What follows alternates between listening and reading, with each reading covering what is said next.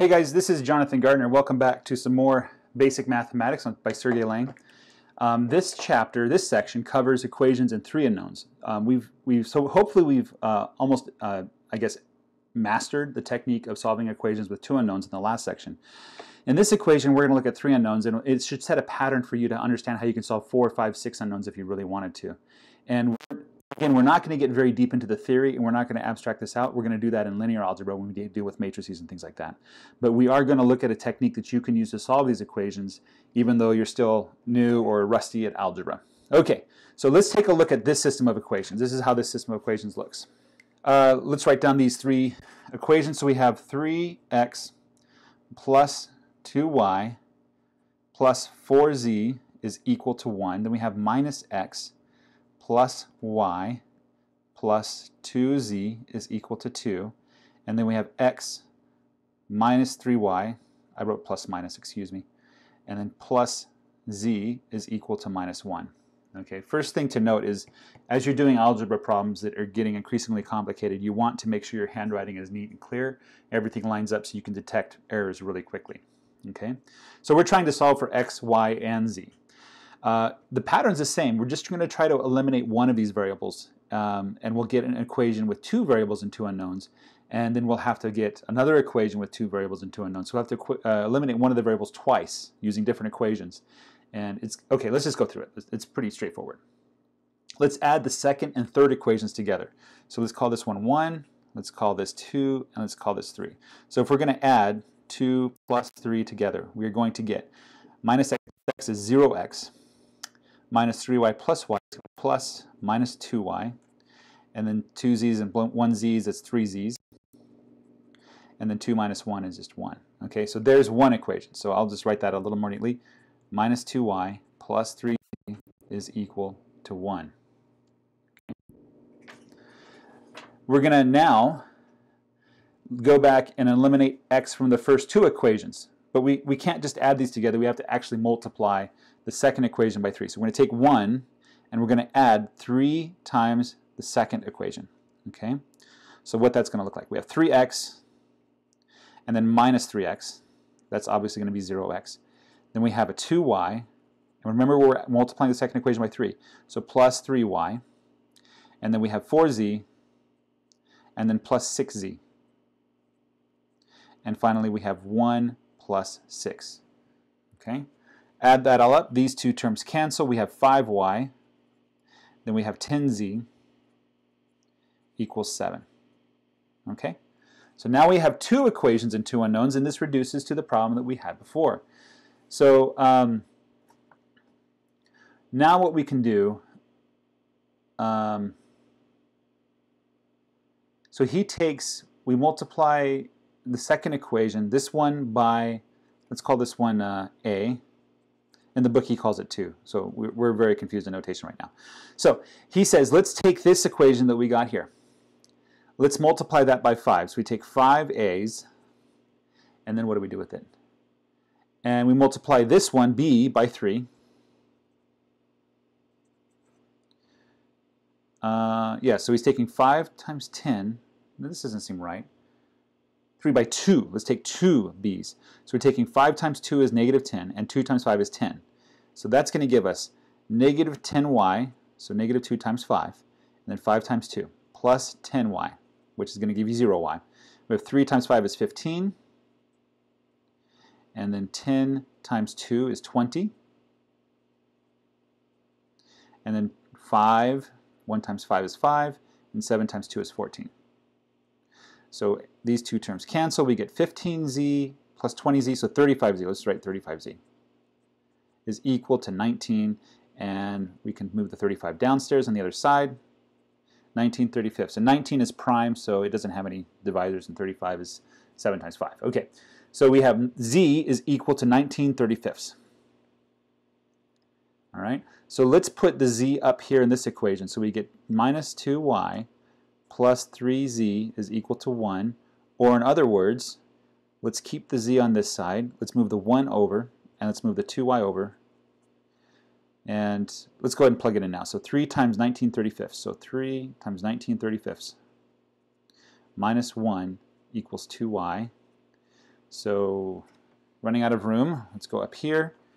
3 times 19 is a fantastic, 3 times 20 would be 60. So subtract 3, that would be 57 35ths minus 35 35ths. That's where the 1 came from. So the 1 became 35 35ths. And then that's going to be equal to 2y. 57 minus 35, thankfully we're getting smaller here. I don't like big numbers. I hope you don't like them either. 42 over 35. 42 is 6 times 7, or 2 times 21. 35 is 5 times 7, so we can factor out a 7 for both the top and the bottom. This is 6/5. So we get 6/5, and we're going to move the 2 downstairs, so we get 6/10 is equal to y. So now we have a solution for y, 6/10. Let me verify the book. No, the book says 11/35, because I did something wrong. 57 minus 35 is not 42, it's 22. I'm such an idiot. Hopefully you guys caught that error as I made it. I'm running out of room. Let's go up here. 35 minus 57 minus 35 is 22 35ths equals 2y. The 2 goes downstairs. It's going to cancel the 11, the 22, so you're going to get 11 35ths. So the 2 would go downstairs. And then you have 2 times 11 on the top. You have a 2 on the bottom, so you have 11 35ths left over. So y is 11 35ths. Positive 11 35ths. And the book agrees with that. Okay, finally, let's plug that into one of these original equations. And I think he wants to use this equation. Yeah. This third equation. So we get x minus 3y plus z is equal to 1.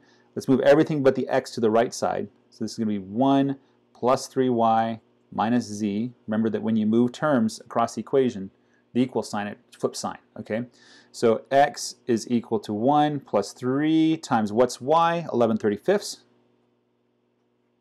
Minus z, which is, where was z? 19 35ths.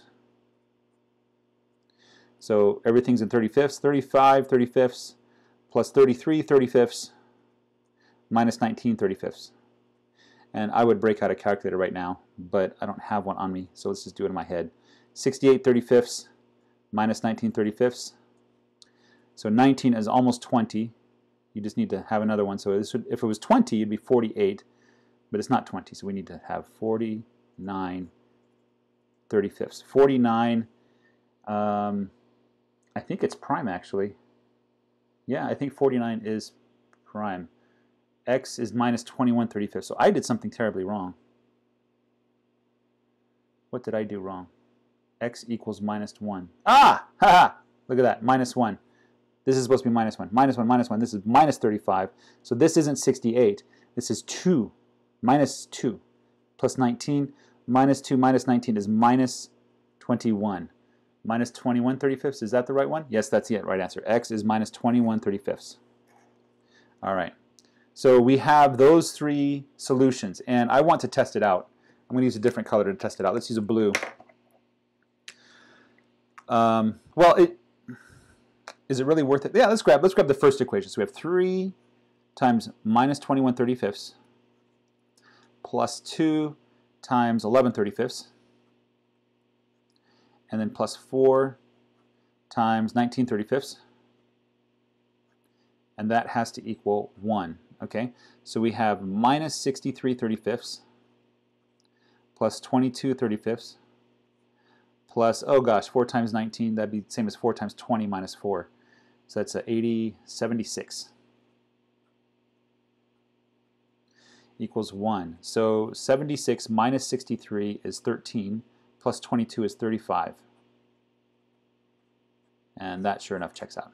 Okay, so the solutions are x equals minus 21 35ths, y is equal to 11 35ths, and z is equal to 19 35ths.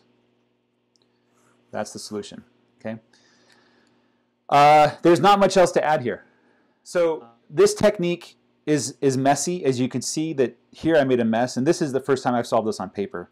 You know, I just read the book before, and you can kind of see some techniques that helps you to back up and fix errors. Let's see if I can remember where I made some errors. I made an error here because I said 57 minus 35 was 42, right?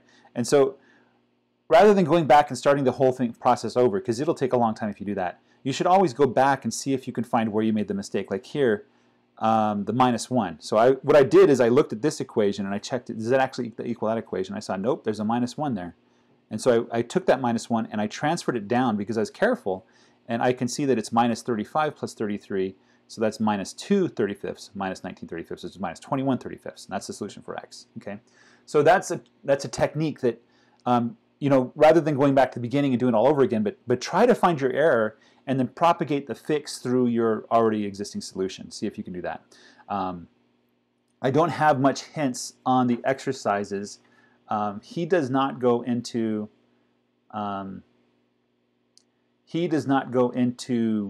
like solving for the general case of 3 equations and 3 unknowns. It is quite complicated. It can be done though, and when you get to linear algebra, you'll see how to formulate the solution, so you don't have to memorize it. But in problems 9 through 12, so 1 through 8 is pretty straightforward. You might find some of them easy, some of them hard, just based on how much work it takes to eliminate variables. But problems 9 through 12, he says you will find it easiest to clear denominators before solving. What that means is if you multiply the entire equation by a number, like let's take number 9, that second equation. It's 2/3 x minus 1/3 y plus z equals 2. If you multiply that equation by 3, then what you'll get is 2x minus 1y plus 3z equals 6. And so instead of dealing with fractions, which fractions are sometimes difficult to deal with, you can deal with whole numbers the entire time. So that's a technique that he uses. Anyway, thanks for watching. I hope you guys have a fantastic day, and hope you have fun solving these problems. And you know, rather than seeing the problems as something you have to do, think of this as something you get to do, something you get to enjoy, some quiet time where you get to think about math and just kind of see the beauty of how math all kind of comes together. And if you get frustrated because you're not able to get the right answers, then use this as an opportunity to see if you can find where you're making mistakes and if you can correct those mistakes without going too far. Thanks for your time. Take care and bye-bye. Hey guys, thanks for watching this video. This video is part of my series on Sergey Lang's Basic Mathematics. You can click here to watch the rest of the videos in the playlist. You can click here to learn more about me, and you can click here to support my channel. Thank you so much. Bye-bye.